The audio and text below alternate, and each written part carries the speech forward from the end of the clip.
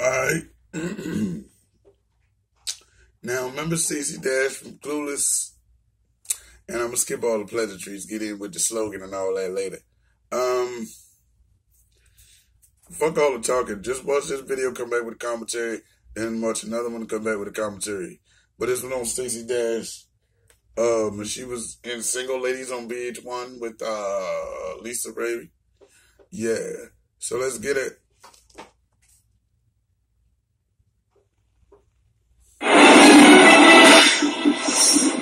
If we don't want segregation, then we need to get rid of channels like BET. Stacey Dash speaks out on this year's Oscars boycott. Let's do us differently. Jada Pinkett Smith is spearheading the protest, saying she's taking a stand against the lack of diversity in this year's nominations. But Stacey doesn't agree, delivering this kind of surprising response to the boycott on Fox and Friends Wednesday morning. Either we want to have segregation or integration. If we don't want segregation, then we need to get rid of channels like BET and the BET Awards and the Image Awards, where you're only awarded if you're black. If it were the other way around, we would be up in arms. It's a double standard. Just like there shouldn't be a Black History Month. You know, we're Americans, period. That's it. What I find astounding is that we've had a president who is black in office for the past 8 years, who gets most of his funding from the liberal elite in Hollywood. Yet, there are not very many roles for people of color. How can that be? And why is it just now being addressed?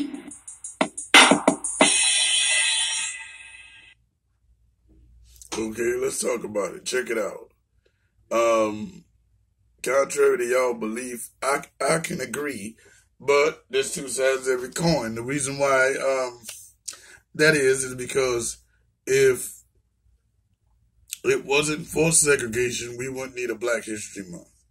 Because then we would know our history, everybody's history.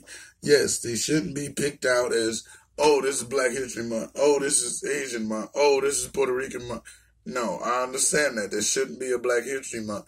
But because we didn't know our own culture, didn't know our own people, didn't know our own self, that's why they thought that they were giving us a step up or a coin by giving us Black History Month. But the diversity in the Oscars, let me talk to Jada Pinkett. You know, August Alsina's boo thing.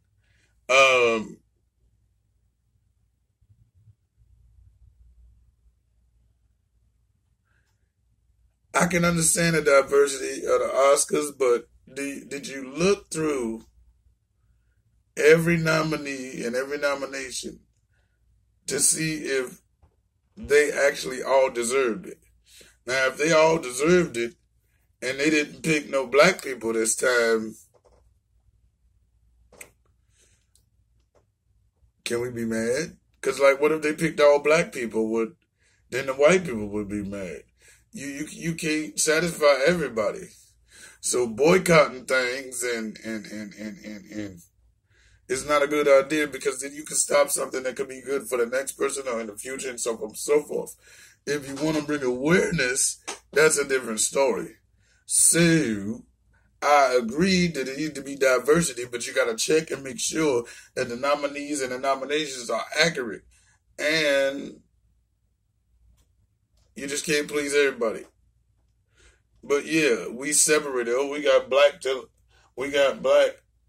entertainment television. We got the Essence Awards and all of these things that are just for black people. So why can't white people have shit just for white people? You know what I'm saying? It's supposed to be a double standard. I thought it's two sides of the coin. Two ways to look at every story. Everybody got an opinion. They're like assholes. Everybody got one, you hear me? Let's keep it moving to the next thing. Only thing I don't agree with Stacey Dash is her running for some kind of political office. That ain't your bag, boo-boo. Put that bag down. That ain't you. But what's this, yo?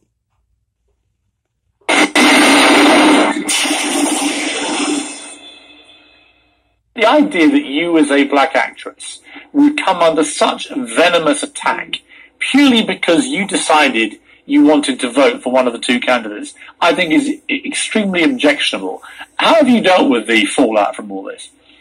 Well, you know, people are going to have their own opinion, and that's the point.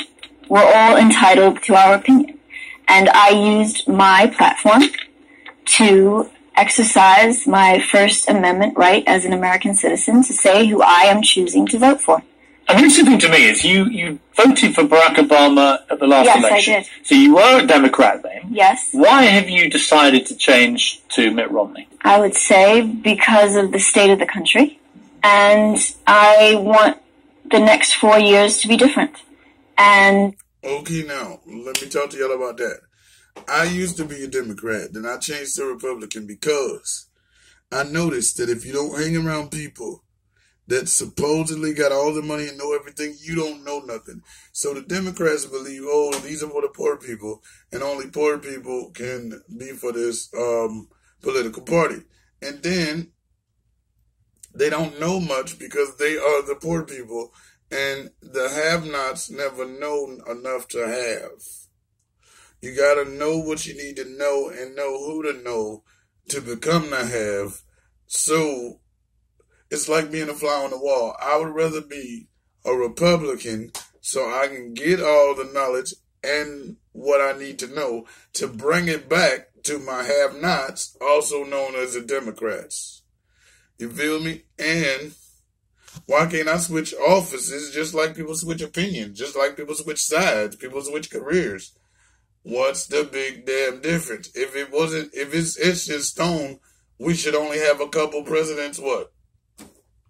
Every 50 years. It shouldn't be every 8 years, because then you might have to switch sides depending on who you voting for. So if I vote for a Democrat and I'm Republican, now I'm a Democrat and I vote for a Democrat and I vote for a Republican and I'm a Democrat, what does it mean? It doesn't change me. You're supposed to vote off of what they say, not their party, and not the color of their skin. Colorism ass bastards. I believe him. You know, I've watched him for a while. And then when I watched him, the governor and his wife on Meet the Press with David Gregory, they spoke to me.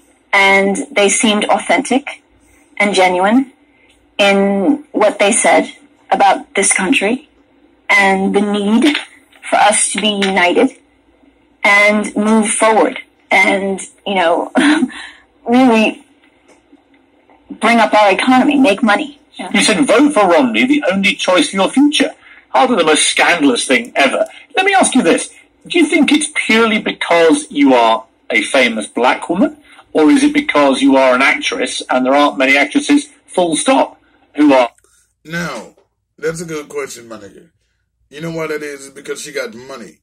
So then they expect her to be with the Republicans. She might have thought so too. There's that side of the coin. I got money. Why am I going to be with the broke niggas? But I don't think so. I think she's very genuine with what she's saying. So I don't think it got nothing to do with that. But good question, homie. Good going. Republicans. What do you think has been the predominant factor in the fury? I really don't understand the fury. I don't understand it. I don't get it. Were you shocked? Were you sad? Yes. I'm shocked, saddened, not angry. Saddened and shocked. Really shocked. But you know what?